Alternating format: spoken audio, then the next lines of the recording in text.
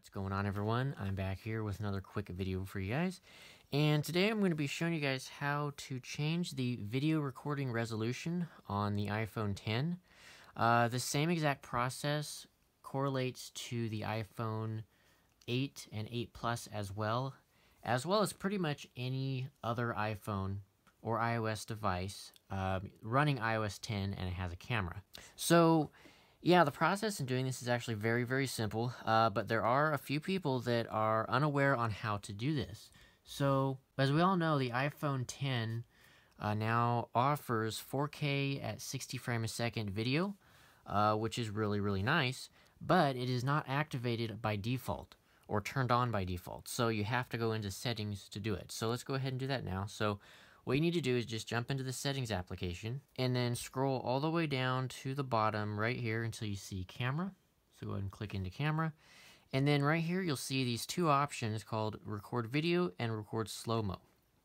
So to start with the video, so you hit record video, and from here is right where you would go to modify the resolution for your recordings. So you can go all the way down to 720p, 30 frames, then you can go to 1080 at 30 frames, 1080 at 60 frames, which is the default. And then you have 4K 24, 4K 30, and 4K 60. So in this case, we're wanting to turn on 4K 60. So go ahead and click on that. And then there you go. That's basically all you need to do. And from there, you're ready to go record your 4K 60 frames a second videos. So let's go ahead and jump over to the camera now and go over to video. And you can see in the top right corner, it now says 4K 60 frames per second. So there we go with that.